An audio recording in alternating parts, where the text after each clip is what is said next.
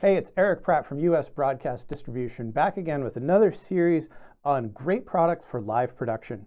Today we're going to focus on this little camera here from PTZCam. It is a small form factor camera, which is kind of a two-in-one camera in that it does 4K HDMI, so you can do region of interest or 4K production with it, and it's got 1080p 60 USB output on it. So a lot of versatile uses for this. It's very flat. CS mount lenses, so there's a lot of options in terms of what you could do with the lenses. Internal recording, USB power, 12 volt power, a lot of different options here. Let's take a closer look at it. So I've taken the lens off, and right off the bat you can see the 1/2 inch Sony Exmor sensor on it. So it's got a nice sensor on it. On the side here we have 12 volt power and a slot for a TF card for internal recording. On the back is the menu. This will let you step through the different modes that the unit has. It has 4K P30, 1080p 60, and it even has a 120 frame per second mode, not outputting, but for internal recording, so you can do some slow motion with it. On the side, here is the HDMI and USB ports, and these can be configured in one of several ways. You can power the camera off of USB connected to a computer via USB 3, or you can do HDMI out and power the camera off of DC 12 volt, or you can do HDMI out and power the camera off of USB. So this will let you use something like a USB battery pack. On the bottom is 1/4-20, on the top is 1/4-20. There is also a microphone if you want to pick up ambient noise from this unit.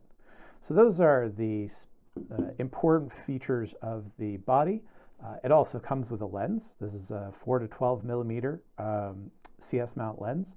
So it's right out of the box. It's usable and pretty handy. So it's got a nice range on it. You don't need to run out and get a lens right off the bat. Of course, being that it's CS mount, you can actually use a lot of different lenses that are available for wide or telephoto, but this will get you going. So those are some of the specs. Let's take a look at what this looks like in vMix. All right, so here we are in vMix, and if we want to add that camera, we can just go Add Input, Camera, and from that drop down we select USB video device because we have hooked it up by USB. And now it's in preview. So we can see that we have our USB camera brought in very quickly and easily. We can adjust all the things that we normally adjust with the lens, the zoom, the focus, the exposure. And if we were bringing this in via 4K, via HDMI, we would be able to do region of interest. And even though we're bringing it in by HD, at HD resolution, I figure I'll just give you a quick refresher on what region of interest is in vMix. So if we were plugging this into like a Yuan SC720, which is a 4-channel 4K HDMI capture card, we could hook up 4 of these cameras, and each of these could have its own virtual input. So to give you an idea of region of interest, I'm just going to create 2 virtual inputs. So I have my original here, which is the wide shot, and then I'm going to go in and I am going to do a zoom on my headshot. And if we're working with the 4K source, then because we're producing at 1080, we would not actually pass that 1:1.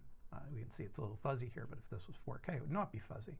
So we can go in and zoom on another area. So we have our calculator shot, we have our headshot, we have our original wide shot, and that means that this camera can function both as a webcam, a 4K HDMI camera, it can be battery powered, it can record internally up to 120 FPS, interchangeable lenses, a really nice sensor, all for an extremely agreeable price.